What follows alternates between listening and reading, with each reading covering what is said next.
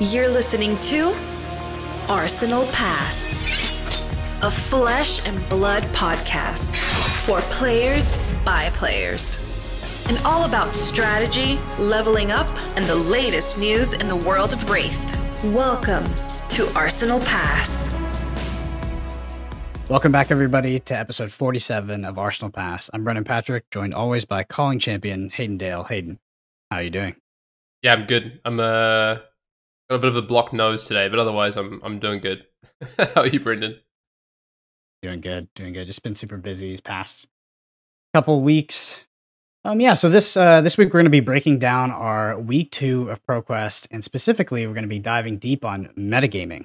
We're going to be talking about our process and how we pick our decks week to week, and extrapolate that on how we plan to pick our decks for things like the Calling Indianapolis, as well as the upcoming Pro Tour in New Jersey. But before all that, Hayden, I know you've got some good news from this weekend. Tell me about your week in Flesh and Blood. Yeah, I've had a great week. I did a bit of travel this week for work, which took me down to Melbourne, which is just an hour and a half flight south of Sydney. And I got to play a ProQuest on Sunday, which is fantastic. So I played 2 ProQuests over the weekend, one on Saturday, one on Sunday. Played Prism, which I think we're going to talk about that decision and why I played that deck. But yeah, managed to nab myself 2 gold foils, which is pretty amazing. Just ran hot, had a good weekend, had a good deck, and overall had a lot of fun. So quite a bit of traveling. I drove like an hour and a half up to this ProQuest and drove an hour and a half back on Saturday, and then flew Sunday morning to the next ProQuest, and then was away for 3 days and just got it back. So it's been a long week. But I also got to play a Armory event down in Melbourne and meet some people that I know through the community or kind of know, and catch up, and met a few new people as well, which is awesome. Got to play some games there. So yeah, just overall, I just had a great week in Flesh and Blood, to be honest. It's been busy, and I haven't actually played that. I haven't done any testing or anything, but just played games, played events. How about you? Well, before that, speaking about gold foils, since you mentioned you do have 2, I saw a poll on Twitter by the Arsenal Pass account today. I wonder who put that up. Because looks like there was over 200 votes. This was regarding you opening your gold foil on the podcast. Looks like we were pretty unanimously yes. So Hayden, do we have that today, or what does that look like? So I've opened one of my gold foils. I opened the one I won on Sunday. I got a Nullroom boots, which they look, honestly, these gold foils look so nice. The other one from Saturday is unopened. At the moment, I want to keep it unopened, but down the track in a few weeks' time, at the end of the ProQuest season, we might do something. I don't know, there's something about everyone was opening, and I was like, what if I just keep this sealed and just keep it to myself? And I don't know. So yeah, we might end up opening it on the pod though. But maybe we can do yours when you win one this weekend. Mm-hmm. Maybe I just keep it to myself and rob the viewers and listeners of Arsenal Pass. I hear you there. So yeah, my week in Flesh and Blood, I did play a ProQuest on Saturday.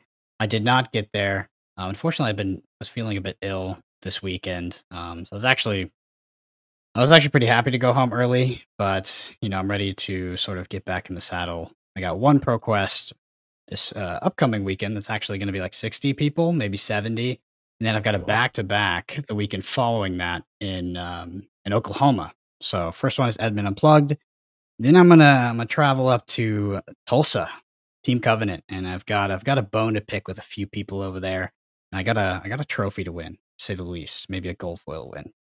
Maybe. Edmond's your stomping ground, though, isn't it? Isn't that where you took out your first Road to Nationals win? So you have to go back and defend the territory. Yeah, but in order to get that Road to Nationals win, I had to, of course, stomp Zach Bunn, Tim Bunn, just absolutely ruin all of their tournaments. So I'm really trying to keep up that legacy, right? Going there to Dream Crush, and I got some targets in my sightline. Good to hear. But yeah, I'm excited. Well, anyway, Hayden, take me into the news for this week. Yeah, well, I want to start with something that's really exciting for us here at Arsenal Pass, which is we've currently got a video series that we're doing with Legend Story Studios up on fabtcg.com. We're looking at it's a gauntlet series, basically. So over this ProQuest season, Brendan and I are playing some of the top decks in the meta into one another, seeing what will come out on top. We've got 6 heroes, 3 games. First game dropped on FabTCG already 2-3 days ago by the time this goes up, and the next game, I think, will be up around Monday, Tuesday, and the final one before the last week of ProQuest next weekend. yeah, just a really, I mean, this is such an amazing opportunity that we've kind of been given by LSS to do this, and we're really excited to do it. And we got to start with Star of the Show versus Prism. I won't spoil anything. You can go check that out on fabtcg.com, or if you go to the Flesh and Blood YouTube page, you can see that there.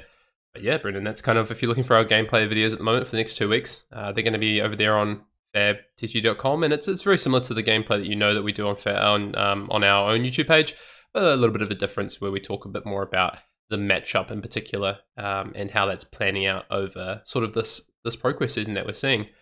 So go check it out. Give us a like and support us on over on Fab TCG and the YouTube page there. We also have a giveaway. Sorry, Brendan.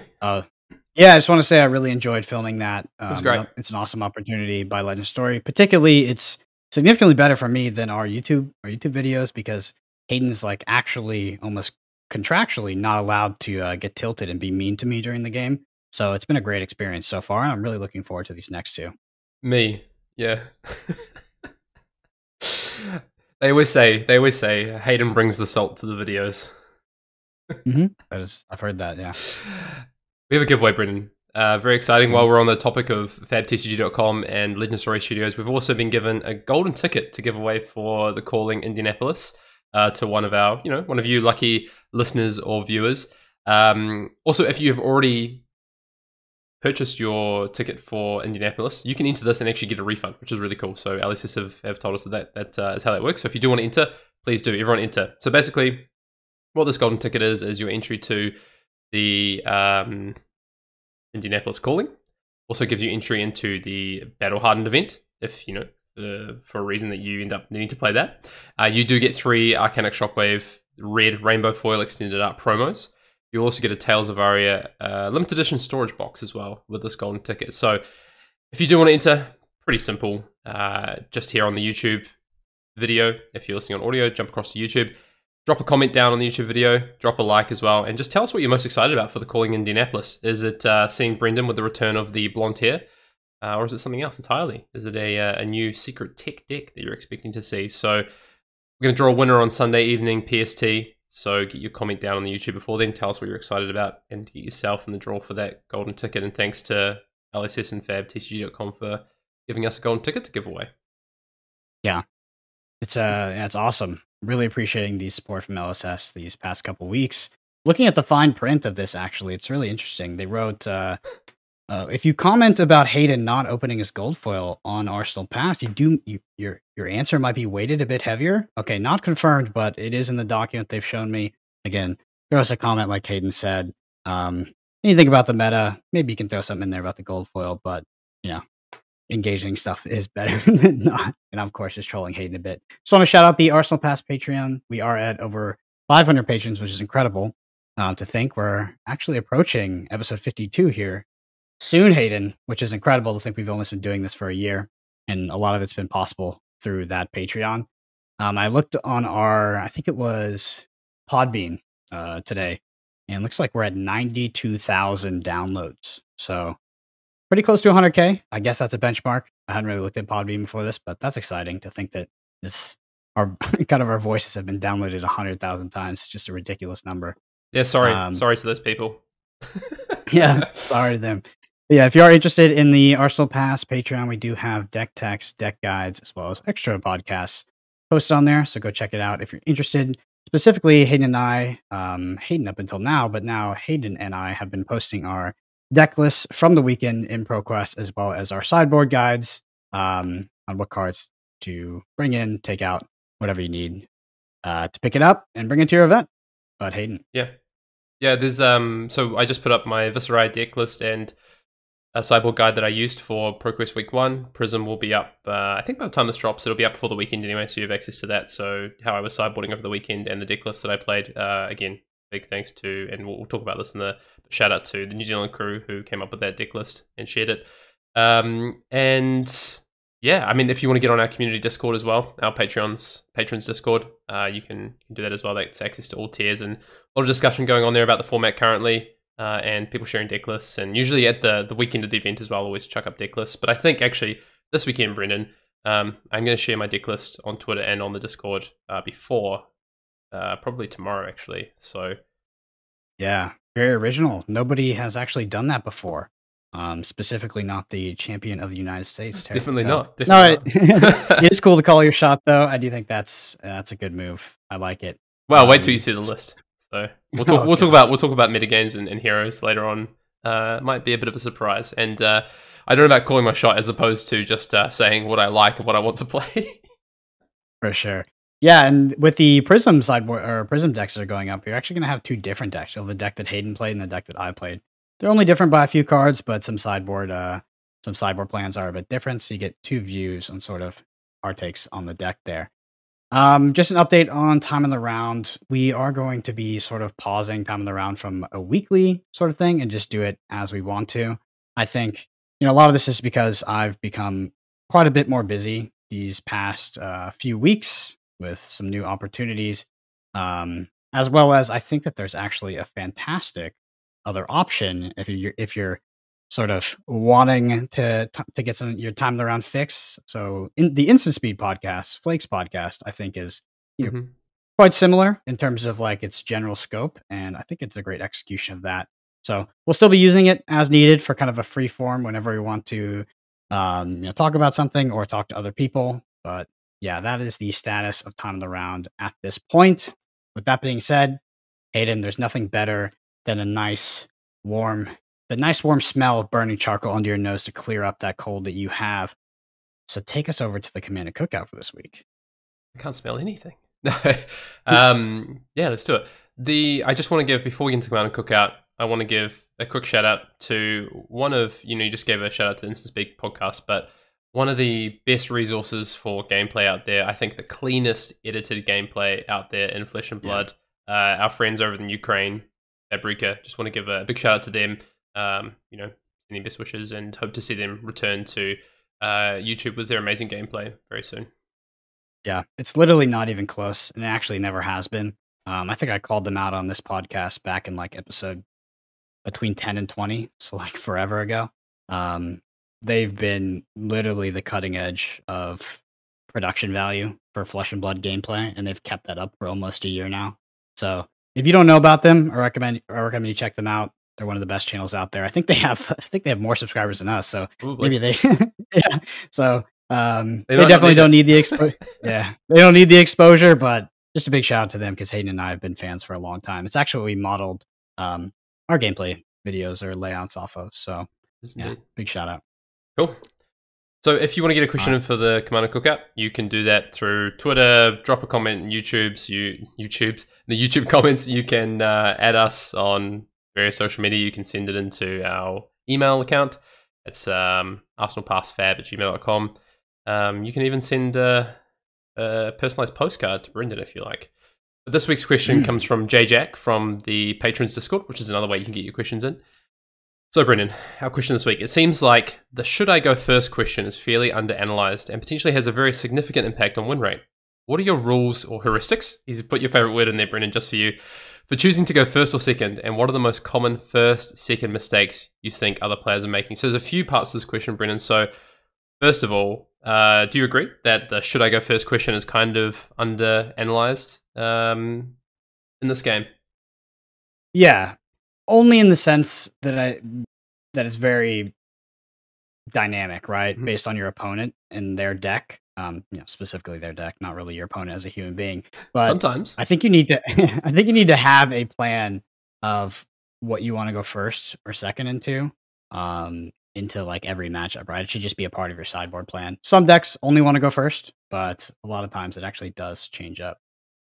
Yeah, so the first part of the question from Jack was like, has a very significant impact on win rate. I think that's very, very true. I can give a really good example of this. So I played Prism in the weekend, and going first with Prism and playing double aura on the board, blue aura plus yellow aura is huge. It is massive. Your game plan almost completely changes from if you're going first versus going second with that deck, where you're actually quite more proactive when you're going first as opposed to going second. So not only does it depend on what your opponent's doing, but your actual game plan can change. And there's even to the point where, going first versus second will change how I might sideboard in certain matchups. Okay, I use the Prism example again.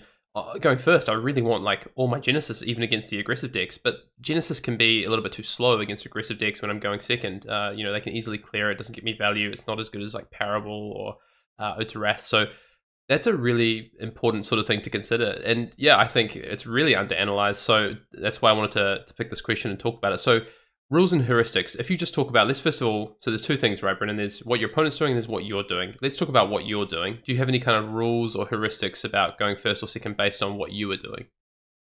Yeah, I mean, there's definitely more nuanced rules. Like you spoke about with Prism. That's probably it's kind of Prism native in the sense that they're the only ones that can double aura like that and get that kind of board advantage. But generally, if I'm going first, my game plan is to get an arsenal. So if I'm playing a hand or a deck that wants to play 5-card hands, then I usually am planning to go first.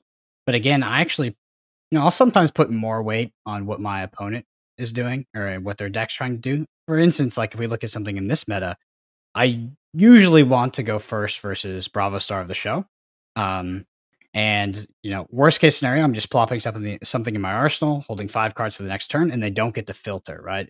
Because the last thing I want that Starvo doing is potentially filtering cards to increase their chances of activating his ability at the start of the turn. Yep, I completely agree. Yeah, I think from my side, going first or second, the rules of thumb, heuristics. First of all, I'm going to start with what I'm doing. What is my plan? Does my plan do I want to just be going first all the time? Like, am I playing an aggressive chain deck that wants to race opponents? So I always want that shackle on turn 1, and that makes a really big difference to probably like Jack says, win rate, but actually just my plan in general. How important? So a thing to think about: how important is my card in arsenal on turn 1? So that's all stuff from my side. Like what's my plan? But then what about the other side? Okay. So maybe it's not that important for me. First, second is kind of whatever. What about for my opponent? How important, like you say, star of the show, how important is a card in their arsenal so they can start activating that Crown of Seeds and digging for that fuse ability, for that Bravo ability? These are all things to really consider. So yeah, if I was to give rules, heuristics, start with yourself and then go to your opponent. Like sometimes you really want to go first, but maybe that's actually not correct.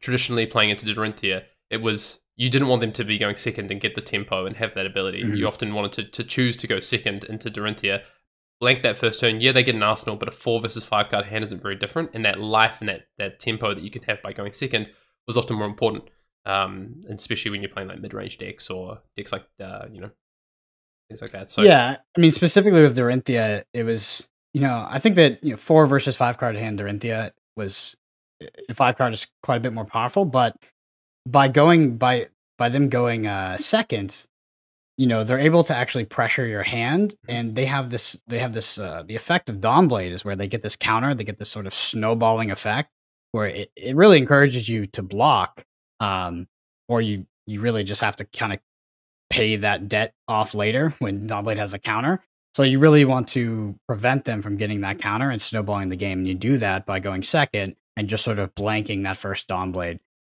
So there's no way that they can get the counter on there. Yep.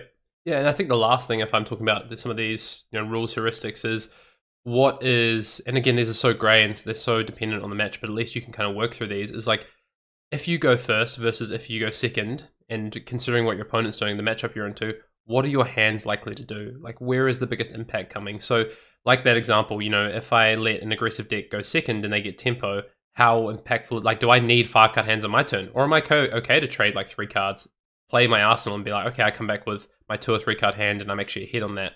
Or, do I need those 5 cards? So probably maybe going second, playing a 4 card hand, arsenaling, gaining some tempo is more important because maybe I have on-hit effects. Maybe I have, a lot of ways to disrupt my opponent. So maybe going second is actually preferable. So yeah, a lot of different things in there, but I think Brennan kind of hit the nail on the head. It should be part of your sideboard plan. Into every matchup, you should know why you want to go first or second and how you're going to utilize going first or second with your deck into every single matchup, and how you sideboard and how you set your deck up with equipment, etc. It can really depend on that as well.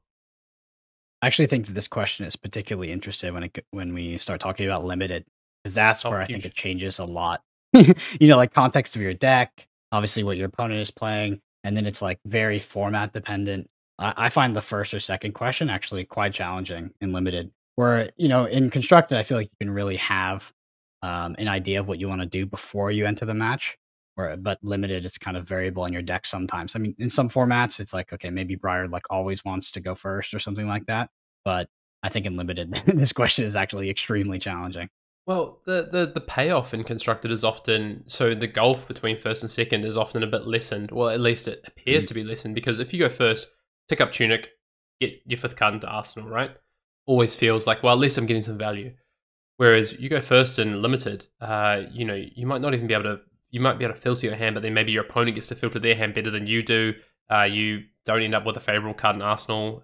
It really can depend. Like in limited, for instance, I think Monarch, whether I wanted to go first or second, actually changed through that format as people got better at the format. In draft initially, I wanted to go second, and then I wanted to go first after a while because people were getting better at understanding how to build their decks, and they could actually punish me if they went first. So it really depends, I think. But limited is a super interesting example, and I'm sure once we get into the next limited format, or if we revisit Tails, we will talk a lot about going first versus second, I think, in limited. Yeah, 100%. Cool. Well, thank you for the question, J-Jack. Again, if you do want to get your question in, submit them, and we will try and get it on the show. For sure. All right, Hayden, let's go ahead and hop into this main topic of the pod, a weekend where we both played Prism. You were a bit more successful than me, maybe by 20 or 30 spots. But nevertheless, why did you play Prism this weekend?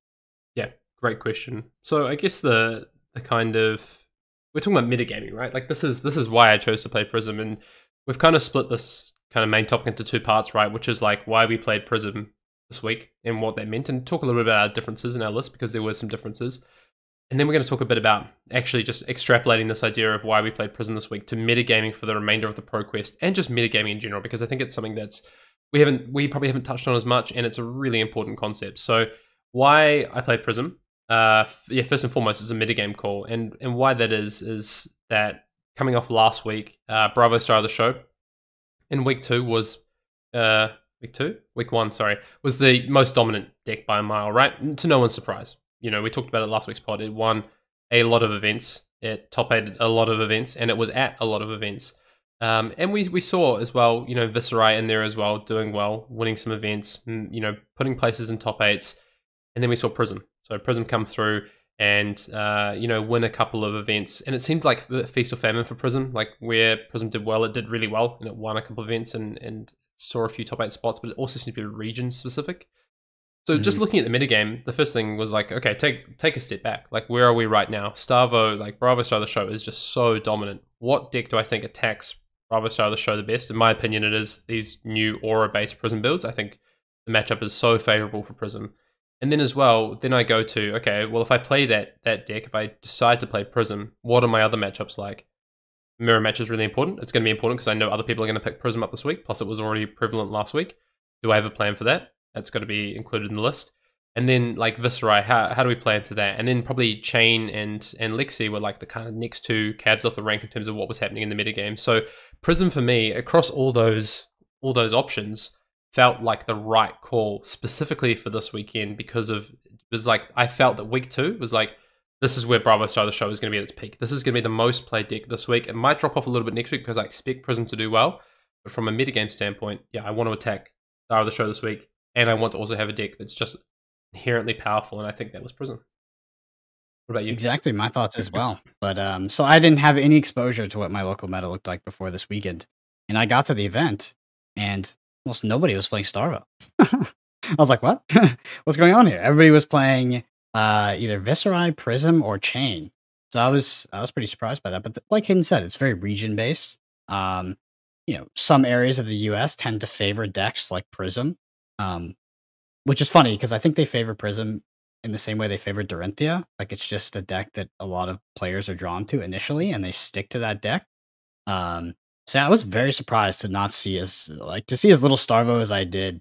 And yeah, like that weekend, turns out Prism probably wasn't the play with so many Viserais and Chains in attendance, and there was a ton of Lexis. So I was like, I was very surprised by the amount of Lexis. Interesting. So I think Prism definitely was the correct call this weekend. So it could be... Oh yeah, for sure. I agree with you, but I think in my meta it was a bad call. Right, which is weird. But you couldn't have predicted it. It was just like it ended up being the wrong deck for that weekend, which was interesting. So what was was Prism the most represented in your field? Yeah, I think so. So what made Prism bad into your field? Like just the amount of Viscerai or? Amount of Viscerai, Chain, Viscerai and Chain, yeah, I think made it bad. And also, like, if you're playing Prism, I feel like you're attacking Starvo. Like, you want that matchup to be easy. And if all of your matchups end up being just mirrors and what I think are matchups where you're not favored, which is Viscerai and potentially Chain, um, then I think you would probably rather be on a different deck in that scenario. Mhm. Yeah, I think it definitely felt like for me the reason to play it was like you say, Bravo start of the show. Prism, like I knew the mirror was going to come up, so that was important to me, and it was important to have a plan for that. So that was part of my metagaming aspect. Was okay, what tweaks does the list need to have game into the mirror? I ended up playing, I think 5 mirrors across the 2 events in the weekend. So it was definitely prevalent. Like people were playing it. It was my finals on Sunday as well. So it was it was around, right? And then yeah, like you say, like Viscerai. Okay, well I felt like Viscerai was close. I was really worried about Chain, but I thought that this weekend Chain wouldn't be as represented as I think it will be next weekend, given just how popular Prism is, which we'll talk about kind of the last 2 weeks and where we see that going. So I want to talk about because we both decided to play Prism, but we both decided to play slightly different lists for a couple of reasons, and I think that was metagame aspect as well. Like I think for you, Brendan, you wanted a bit more of a more linear, powerful list. So you had some cards that are just generically good, right, in your list. Whereas I think my list, I had a few more cards tweaked to maybe the mirror, and to like Viscerai, for instance. I think I was maybe a little bit worried about that. Yeah, I felt like with my list, I was actually taking points off my Starvo matchup. Yeah. To get a higher edge against something like Viscerai and potentially the mirror. Like my way of attacking the mirror was a bit different, but like I was experimenting with 2 fractal replications. 2 because I never want to draw 2 of them if possible ever. And then I was also playing Coalescing Mirage, which is very interesting, but there's a lot of people that are quite passionate against Coalescing Mirage or Coalescence Mirage, per se. But against Starvo, and against Starvo and against a lot of these other decks, you're like, okay, they just never break it. It's just 6 with Gogan. That's underrate. I mean, that's like 15% of their life total, and you get like that's a lot. And I think especially as Prism, like that's a significant chunk. And if they're not even really considering breaking that most of the time, it's especially good with Fractal, right? So I think that it complements the 2 Fractal package really nice because now your targets for Fractal are going to be Miraging Metamorph, Coalescence Mirage, and sometimes what can be assumed to be pretty often in a lot of matchups, actually Herald of Erudition. So obviously Starvo can pop it pretty easy, but against like Lexi, The mirror.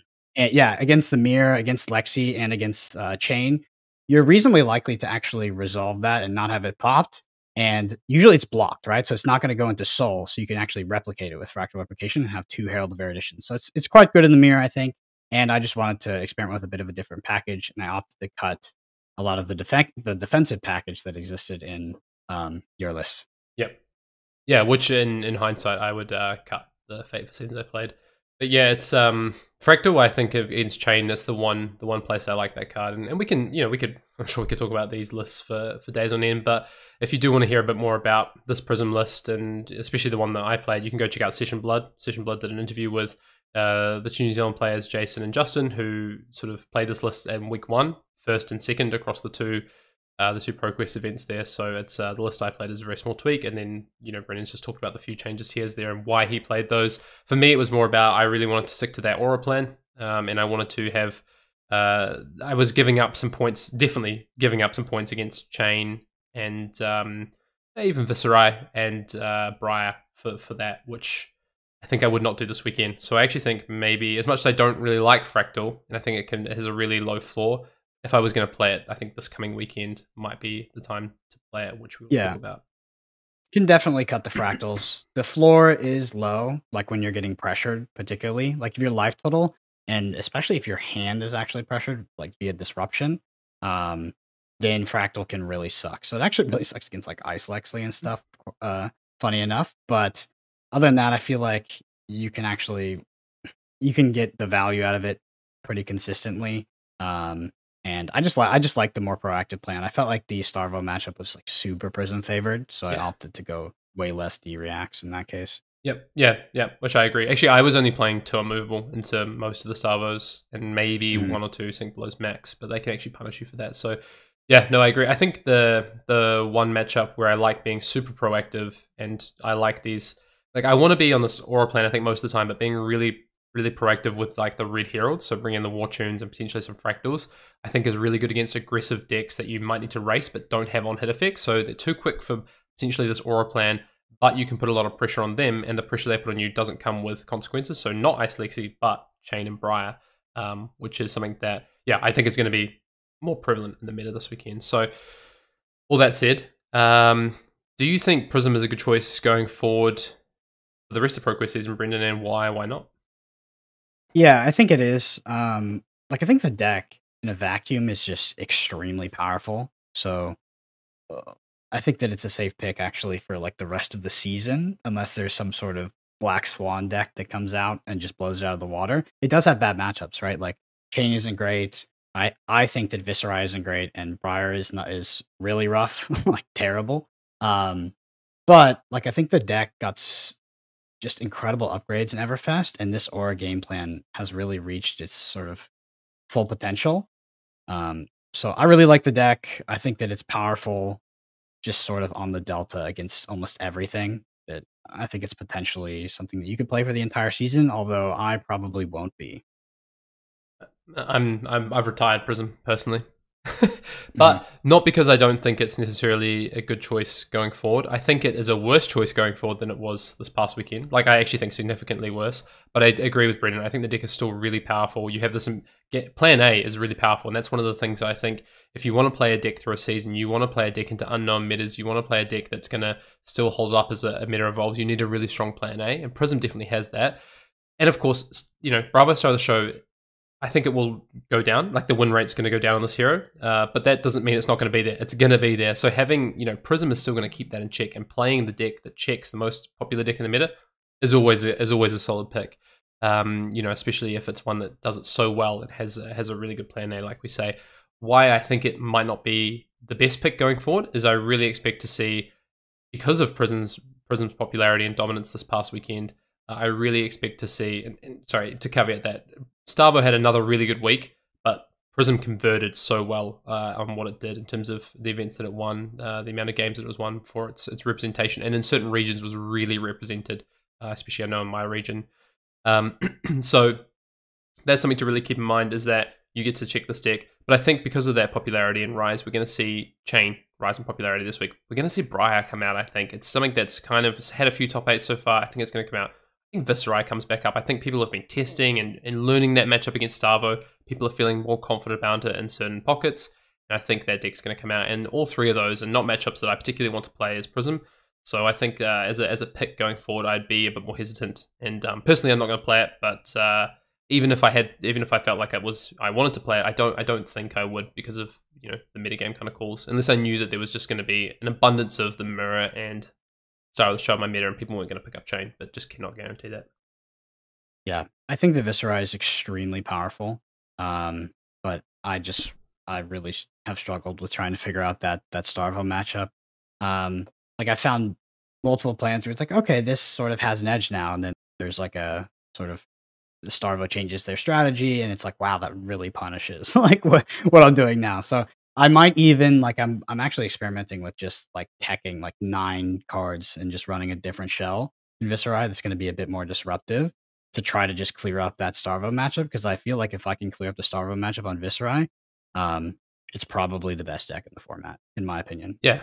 So, I mean, I don't want to descend too much, but I know people are really Mhm. interested in our kind of takes on how we play certain matchups. So, how are you currently playing Viscerai into Star of the Show?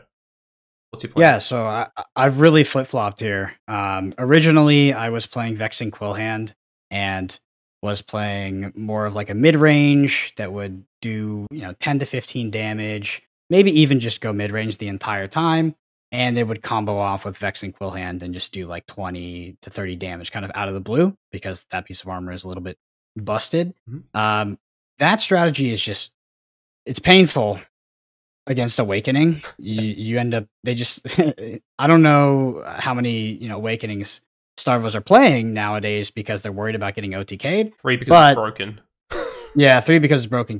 So when you play that strategy, if they get 3 valued Awakenings on you, you just like there's no way. It's so good.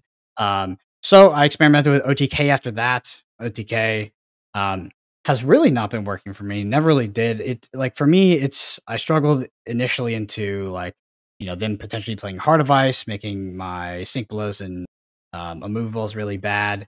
But you could still win. But now it's particularly bad when you play OTK because the Starvo can just actually hold the pulse and not swing the weapon. And if you're that makes it so it's actually statistically unlikely that they don't activate Starvo's ability.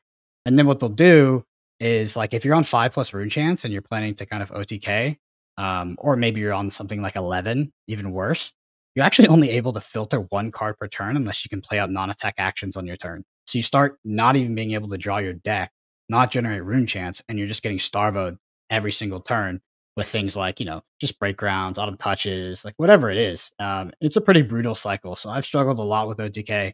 And yeah, to the final form, I'm either going to be playing that mid-range / aggressive plan, like the mini combo plan, or like I said, board in like 9 cards that will be disruptive, specifically trying things like Reek of Corruption and stuff like that. I don't think you can play Consuming Volition because it's way too efficient for Starvo to block Consuming Volition, like block the Arcane and activate the Crown of Seeds, so negating the 4 attack on it, blocking with 1 card.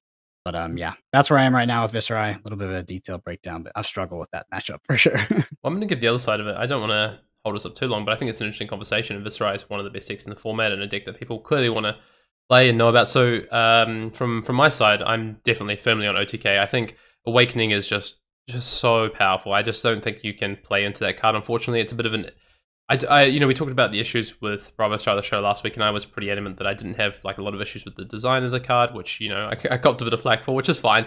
But Awakening, on the other hand, I do have some issues with just because of it's a 1-card pivot and it's a massive 1-card pivot. You go get a Pulverize, that's 18 damage swing, 14 plus the 4 for the next turn. So yeah, it's very strong. So for me, it's OTK, and some of the considerations about trying to play around those things that Brendan just talked about for me is I'm really dropping back on defense reactions, and I have to give like full credit to Dan Mackay, who I test with, who kind of been on that plan and showed the strength of it.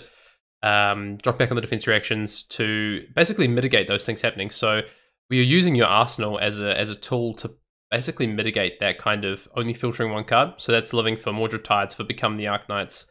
And then so when you get pressured with they're just coming in with a Red Autumn's Touch and then keeping that pulse back, not letting you do anything else.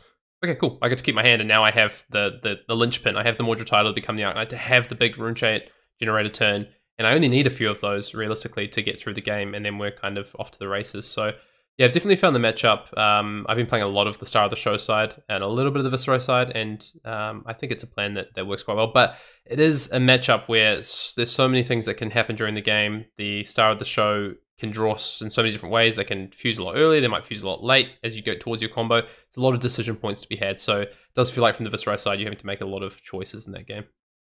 Yeah, for sure. So like where I would find trouble is when I would get to like that 11 rune chant range, like 10 plus, where you have like a lot of rune chants, but not enough to significantly combo the player. I would Arsenal usually the first Sonata that I would find.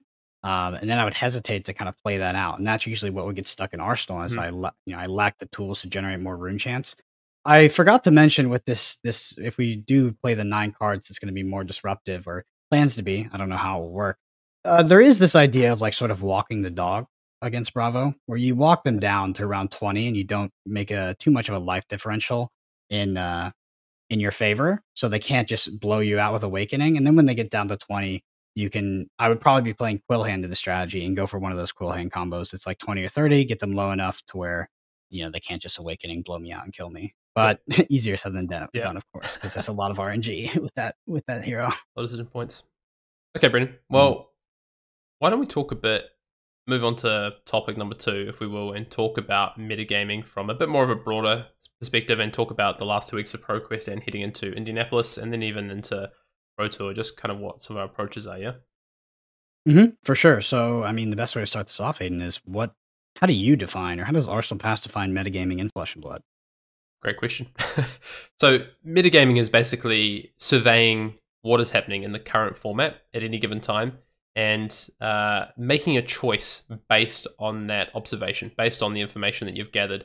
So, a really great example of this is to say, okay, last week, this is what the meta representation was, and thanks to what Tower Number 9 is doing on fabtcg.com weekly, they're publishing the metadata.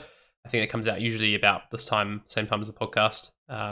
You can go and see that you are able to look at that and go, okay, well, this is what the meta is looking like right now. This is the information I have. This is what knowledge is available. And that's where metagaming starts, right? That's what metagaming is taking that chunk of information and then making a decision based on that, which is, in Flesh and Blood, deciding which hero or which strategy to play into that metagame to find success, into that format to find success. So, yeah, I mean, that is effectively metagaming, right? And I guess the reasons why, right? Like, why is it important, Brendan? Mm-hmm.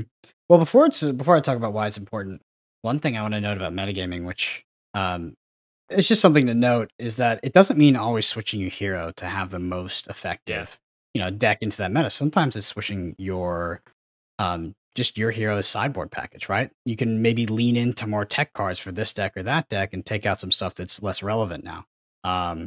Yeah, I just want to point that out because I know a lot of people are sometimes more attached to a singular deck, and I think metagaming is relevant for people that are switching and playing a lot of heroes, and also people that are just playing one.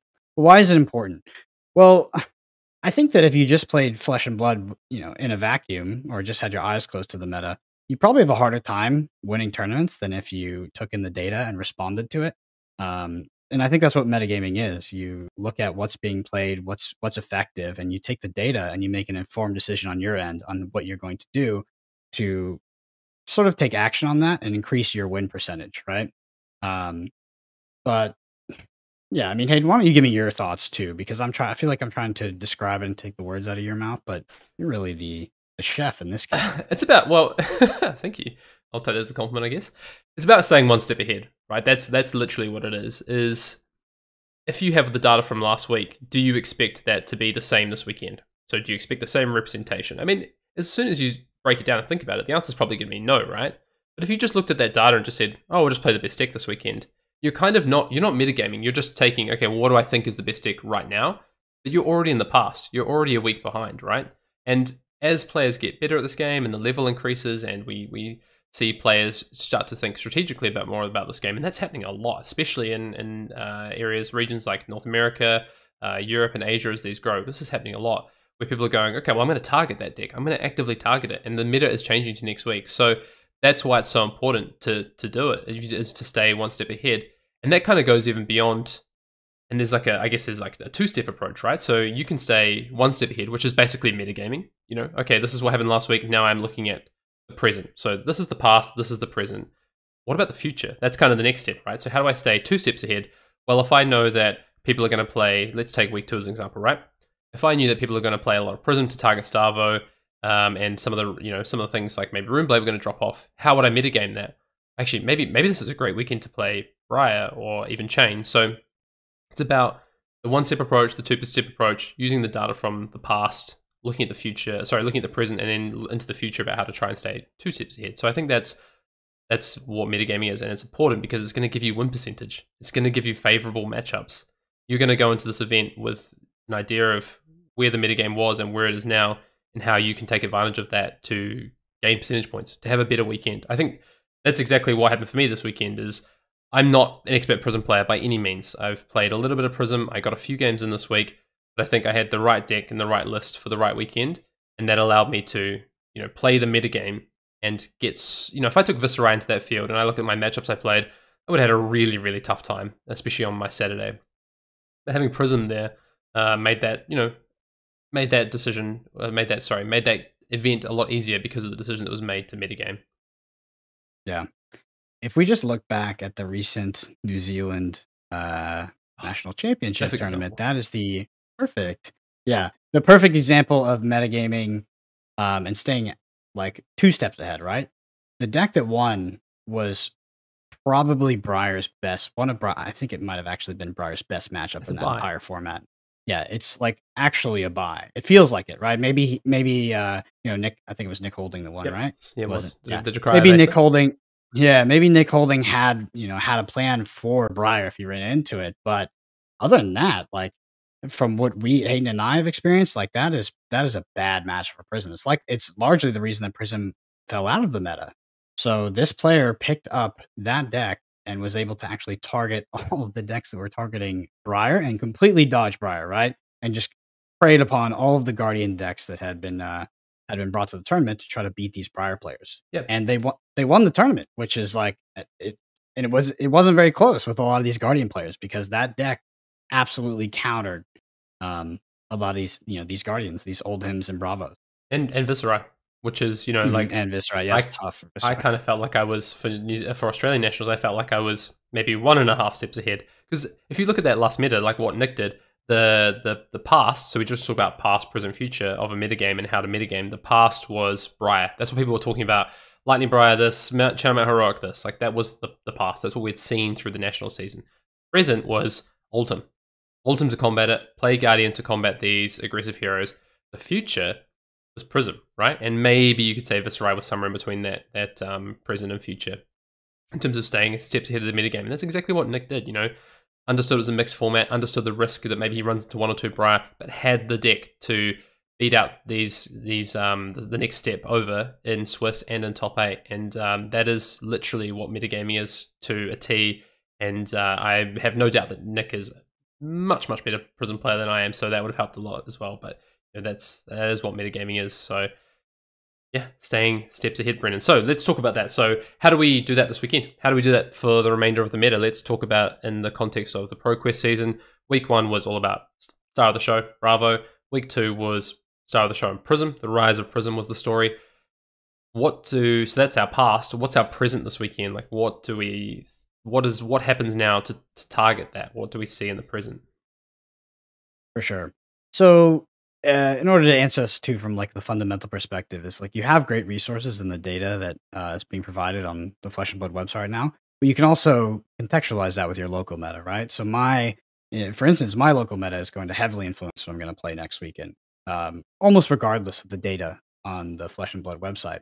But let's talk about that, right? Because we had a lot of Prism come in, we had Prism perform effectively, and potentially now we expect less Bravos in week 3. Like finally, probably a significant quantitative decrease in the number of Starvos and a lot of Prisms, right? So how are you going to beat that? Well, you can play Prism, of course, like Hayden did last weekend, and you can just be ready for the mirror, and that's probably good enough, right? That's a good plan. But now, if you're playing Prism, you have to worry about all those people that are going to try to be a step ahead, and they're going to be playing the decks that are very good against Prism. Maybe Chains, Briars, and Viscerais. So you need to be, I think, more prepared for those matchups if you're planning to take Prism this weekend, which you may not have had to last weekend. For me, I know that I'm looking at a deck that's going to be targeting Prism and just has relatively strong matchups across the field, which is Viscerai. I haven't totally locked it in, but I think that Viscerai might be the play for this weekend. But I'm not against playing something like an Earth Briar or even potentially a Chain. For me, I'm just not a fan of Chain's current play pattern, but I think the deck is very powerful and it's very, very good in the Prism. Yeah, Briar's probably better anyway. Yeah, so that is, like you say, right? That is where we are right now. Why I expect to see a rise in Runeblades this weekend to target Prisms. I probably expect that we're going to see Star of the Show drop off ever so slightly. I think some of those players might be frustrated with the Prism matchup and drop over to maybe a Viscerai or a Chain even. I think a lot of Prism players will double down. They will go back to the well this weekend. A lot of people will move to Prism, so with it, maybe some Savo players move to Prism. I think we might even see, maybe like some Lexi players move to Prism, or maybe even some Viscerai players because of just how much Star of the Show there was. I think there'll be a bit of a move around this week, and I think a good point you just talked about is like regionality, and that's something to consider. So, and only you can know how much to weight that. Like you, Brendan, you said, it's going to be heavily considered for you. My regionality of my metagame tends to change a lot. We don't really have like super ingrained players who are dedicated to certain heroes. We have a few, right, that are like, we've got a couple of Katsu players, we've got a couple of like Brute players, we've got a couple of like Guardian players who always play whatever flavor of Guardian they want to. Same with Runeblade. But in general, like the meta is pretty susceptible to change. I went to an event on Saturday, which was like, just dominated by Star of the Shows and Rune Blades and like no Prism. And then on Sunday, it was like all Prism, some Star of the Show, and like no Rune Blades, no chain. So it really depends, I think, in terms of mine. But it is important to understand, your local meta, and maybe you're not going to a local meta, and then maybe you just need to work on the data, which I think is important. So yeah, I really expect to see Rises and Rune Blades. I think Chain's going to come out this weekend. I think, as I said, Briar's going to come out from that. So if we move on, right, to like the third step, so the future, if we're trying to stay 2 steps ahead, Brendan, if we want to target a deck that maybe is good into this week's meta and next week's meta, what might you be looking at to do that then? What's something that plays well into Rune Blades and still has game against Prism, but maybe you're not as worried about your Star of the Show matchup because you think Prism's going to take care of that? Yeah, so what's good into Rune Blades and beats Prisms? I think it's just another Rune Blade right now for me. It's going to be Viscerai. I would probably consider Briar if I had a bit more reps on it. I'd probably play Earthbriar, actually, which is funny enough. That deck that never really got to see competitive success back in the last meta. But yeah, I think that Viscerai is a good pick. I think Viscerai's matchup into Prism is quite strong, and its matchup into Briar and Chain are reasonable, right? Like this deck was actually, a lot of the shell of this deck was actually developed to beat Briar back when Briar was not errata and had Plunder Run. Obviously now it has Swarming Gloomveil and Revel and Runeblood, but I would argue that the version before was more powerful. So I think one of your biggest concerns is actually going to be Chain, and I think that is probably Viscerai favored. But I haven't practiced it too much. So for me, I think Viscerai is going to be the pick. But we can even go. You could probably, like, if you go really deep down that rabbit hole, and you expect a lot of Prism, there's no reason why there can't be a Rhinar or something on your radar as well, right? I think that's very true. That would be where I would go to next. So I think if I look at week 4 of the ProQuest, as I think Prism just continues to pick up some steam, I think Lexi is a reasonable option. I don't think that the matchup into Prism is fantastic, but I think there are builds where you can work to have a reasonable matchup. But it's hard to be good against Prism and Star of the Show with Lexi, I think. So I think you've got to pick one or the other, and I think you're probably picking Prism, in which case you're probably looking at some stuff that's also good into some of the Rune Blades, which is a good place to be, I think. So that's important. And then, yeah, Brute. I think Rhinar, potentially Olivia. I think these heroes could have a good time into Prism heavy meta, and one where maybe the dominant Rune Blade is Briar, is Chain. Could be interesting. So it's going to be meta picks for those weeks. I think the Rhinar pick might be a little bit tougher. Maybe Olivia is a bit better positioned. Yeah, that's definitely what you're playing. I can literally hear it in your voice. That's the Brendan, secret of that. Yeah. What are you playing this weekend? What are you playing, Viscerai? Yeah, I'm 95% on Vis. I gotta get these reps in, trying a different plan into Starvo. If not, I think that I can probably ODK most Starvos anyway, because I think that I've only really lost. I only really lose to a single Starvo player so far with that ODK plan. So I think that it might not be replicated by everyone out there. So I'll probably default to ODK if I don't figure out a way to beat it other than that. But yeah, Viscerai for me, because I think that Prism is a great matchup for Viscerai, and I feel confident into Briar and Chain. I do not feel confident to other Viscerais because that mirror is dog water. It's bad. Can I ask, does that player that keeps beating you on Starboard, do they have a national trophy by any chance? I think that person needs more clout than they already have. Yeah, it is Tarek Patel. He was dunking on me. To be fair, nah, he just beat me. I'm kidding. Yeah, he was beating me. No excuses coming out. All right. Well, all right, Brendan. Yep, I'm gonna be playing a Brute this weekend. I don't necessarily think it's 100% the best meta call. I think that probably, as I say, that a Rune Blade of some flavor, probably Chain or Briar. I think Briar is a really good pick this weekend. But I'm going to pick up a Brute. I think it's a pretty reasonable position to play Brute this weekend. I think this weekend or next weekend is a good time. I am probably going to play Livia, I think. The problem is I won't get to test this week. So I'm going to be going in off my previous knowledge of Livia and just some theory on how I want to play into matchups right now. So it could go poorly, but yeah, I'm gonna play Livia. I will share the list that I'm going to play. I think there's like a 10% chance I default to Rhinar because I've played a lot more in this meta recently. But my concern with Rhinar is I think that your Runeblade matchups are like quite poor. Even if you can build to be good into, I think you can have really good Prism and Starvo matchups, which is great. But I just can't guarantee that people are going to play Runeblade. I think if you want to win an event this weekend, you're going to have to beat a Runeblade at some point, and that's really hard with Rhinar. Whereas I think Livia can potentially do that, although I think your Prism matchup is harder. So a bit of a give and take there, but I think probably for me ends up being that I'll play Livia.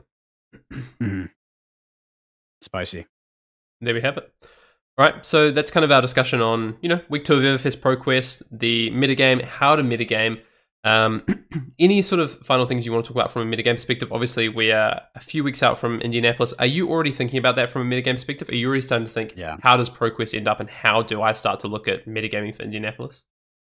Yeah, and I'm kind of stressing in the sense that, like, so far, this has been the most rock, paper, scissors format I think that Flesh and Blood has ever had, which sounds really romantic until you actually play it and you're like, wow. Like, it's really, it becomes more of a metagaming question than, like, just really getting the reps on a specific deck. Like, I feel like you want to be playing the right deck because there's such polarizing matchups currently in the meta. So, good call. Yeah, I'm not sure what I'm going to play yet. And I think that that's not going to be figured out for a while because, I mean, if it's all Starvo, I'm definitely not playing Viscerai into that unless I figure out something that's unique. But who knows? Who knows? I'm honestly, I'm looking at Briar at this point. I'm looking at Briar. I'm definitely currently on Viscerai. If I can make that one matchup okay, then Viscerai is probably going to be my pick. But I think that Earth Briar is it's a good deck. That deck didn't really rely on getting a ton of embodiments like the Lightning deck did, because it was more tall, as well as it utilized Red Plunder Run, but it wasn't running like a 9 of, and it wasn't super key to its game plan. So I think that deck is potentially still very strong and got upgrades with both Swarming Gloomveil, which is obviously incredible, off of Channel Heroic, another 0 cost with go again likely, and Revel and Runeblood. So looking at that deck. What about you? I just what thought about you for the? I just thought I'd sit here. I'm just sitting here with Livia up at the screen, just holding the hero up to see how long it would take Brennan to acknowledge. I can't actually see the camera, but I will tab over if you change that Livia out for your gold foil, and we open that bad boy. Put it away. What are you thinking, Hayden? Are you thinking about the Pro Tour yet? No. So what I'm thinking about is innovations. What are we not touching on right now? So I think the metagame is going to evolve over the next few weeks, and I think that is going to evolve within what we already know. I don't expect to see any crazy decks come out over the next 2 weeks. So my sort of thoughts right now is like, where's the innovation? Like, where do we go next? There's certain cards on my radar that I really want to explore. Earthlore Bounty is one of those. I think that a piece of equipment is very, very strong. I always look at equipment as like the base of that. There's some other cards out there, I think, even bigger than that, as a really strong card. Like, where is the right home for that card? Is there something there? And then is there like archetypes out there that we just aren't looking at right now?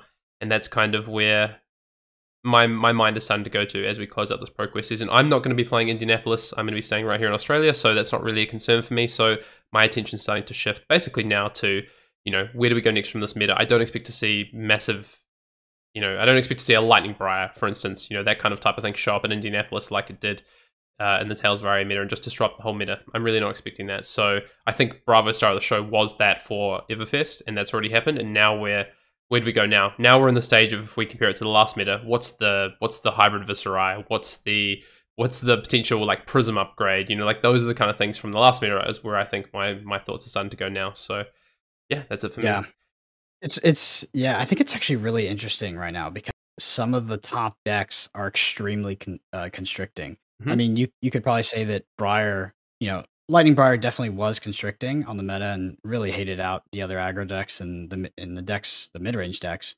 But Starvo is constricting on the meta in a different way than Prism, but is doesn't let a lot of things be viable. And Prism does the same thing actually, which is funny.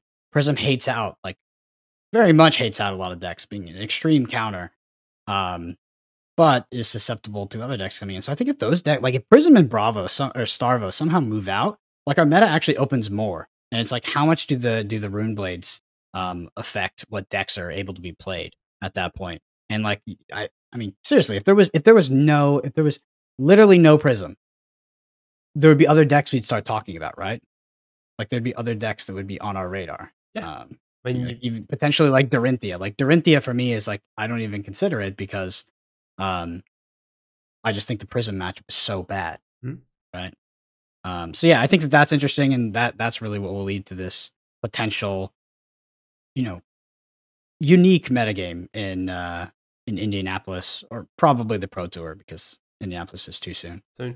I mean, you've just described why metagaming is so important and how important metagaming is in Everfest. It may have been a little bit less in Tails, although actually was it, as we see with New Zealand Nationals.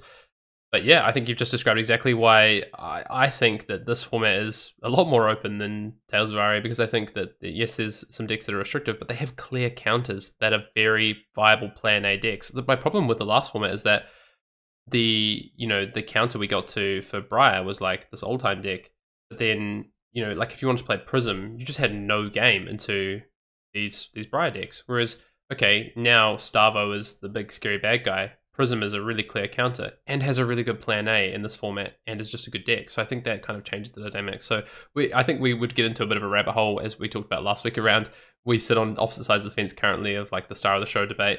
But it is one that is kind of defining the format. But I think it's my personal opinion is that it defines the format less and less as we go. So we'll see how wrong I am and what happens. But Brendan, why don't you? To be fair, I do agree with you. To be Okay, fair, I do agree with you. I just literally hate the design. The design. And That's I think fair.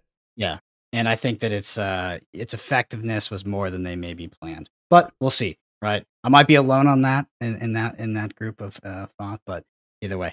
Anyway, my favorite section. Like in the dial-up internet, you've got a review for us from the Google. Yes, plug in the dial-up. Yeah, we're going back in time. We got a Google review.